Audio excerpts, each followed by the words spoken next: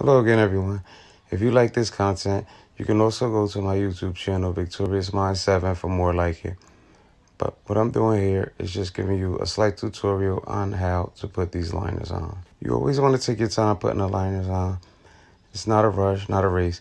And you want to try to make sure that the pin on the bottom is centered, not centered from above from your view. So you may want to put it a little lower on the stump away from you, as you see me doing here, and it'll actually be centered perfectly. I like to slowly roll it up to make sure that there's no air, because friction and things like that actually causes ulcers, different wounds, especially for diabetics with amputation. Then I like to add what's called a sock. The socks come in different size plies. This is a 5 and a 3 ply, which actually means I need to go get another socket. It means probably had weight loss.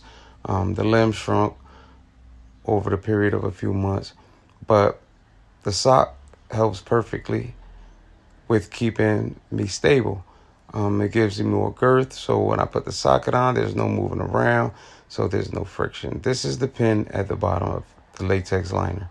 And this is what I was telling you about, that you want to actually get centered, because once you have it centered, it's easier to get right into the prosthetic. When it's off by the slightest bit, it's actually so hard to get it on. It's frustrating. I don't know if you've been through that. You don't want to go through that. I've had times when it's even made me late for an appointment because I couldn't get it on for over 30 minutes. But once you feel like you have it centered, then you can proceed with trying to get into them. I like to sit at a level a little higher than the prosthetics normally, but I'm showing you how I put them on from my wheelchair in a lower position, right? I have them centered, so they're going to go on pretty easily. But sometimes just the weight of your body doesn't make them go on completely.